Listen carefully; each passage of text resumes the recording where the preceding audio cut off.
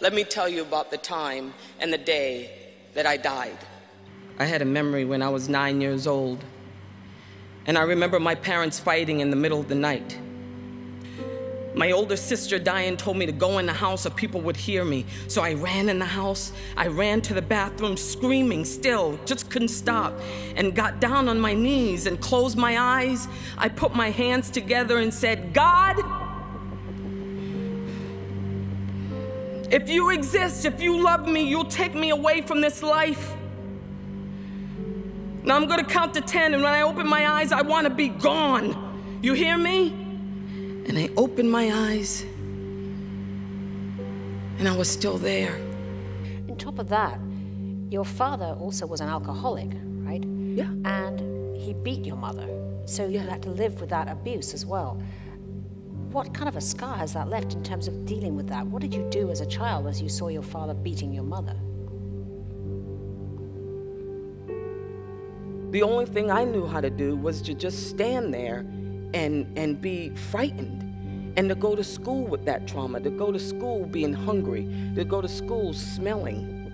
How did you rise out of that anger of the injustice? Oh my God. I don't necessarily feel like I'm out of the anger.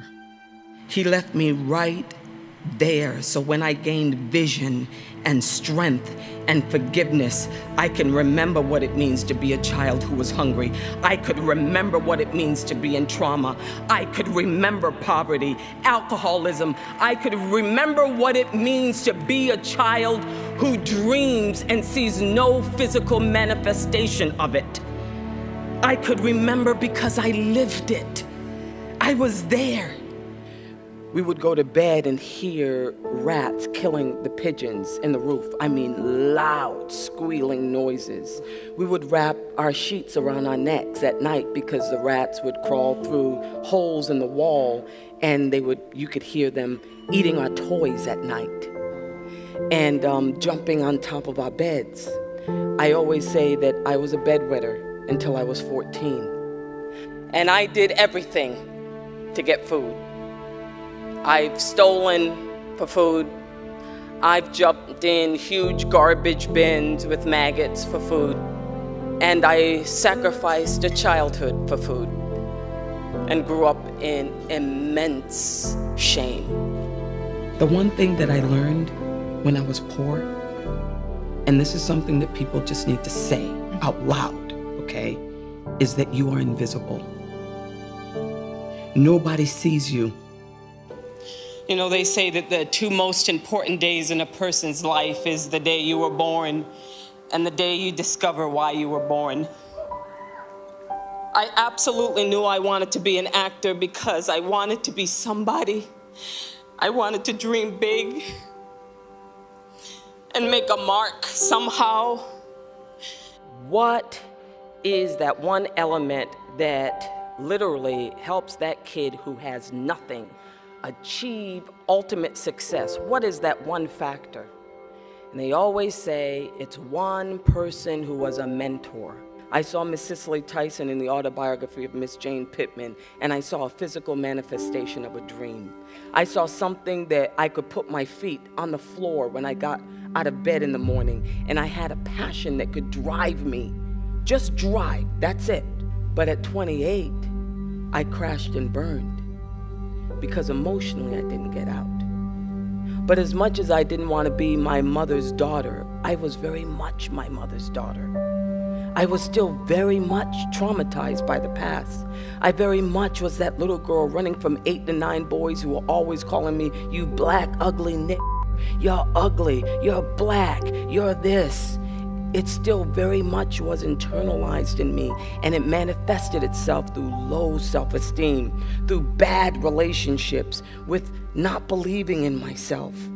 How did you get out of that darkness into the light, into the dream? Two things, okay? Number one, there's a difference between having a goal and having a purpose. It's a vision for a future that is living a life that is heroic. The other part of it is understanding your mortality, that you have a dash of time And what do you want to do? How do you want to run this leg of your race? Everybody in this room, I'm sure at some point, has gone through something in their lives, and you've survived it. But not only did you survive it, you took that trauma, that hurt, that revelation, or whatever it was, and you used it to connect, to give, to influence. I have a picture of you. Oh my God. What message you have for that girl? I have a message for that girl. History is not the past. It is the present. The world is broken because we're broken. Who said that all of who you are has to be good? All of who you are is who you are. How about owning it? Owning all of it. The good and the bad. Own every heroic deed and experiences, even if they were traumatic. Own it. And then you seize the sword. No one and nothing can be great unless it costs you something. The living life for something bigger than yourself is a hero's journey. You have only to follow the thread of the hero path. Your existence is an amalgamation of every triumph, every hard-won battle, and yet here you are, privileged, blessed, to do what?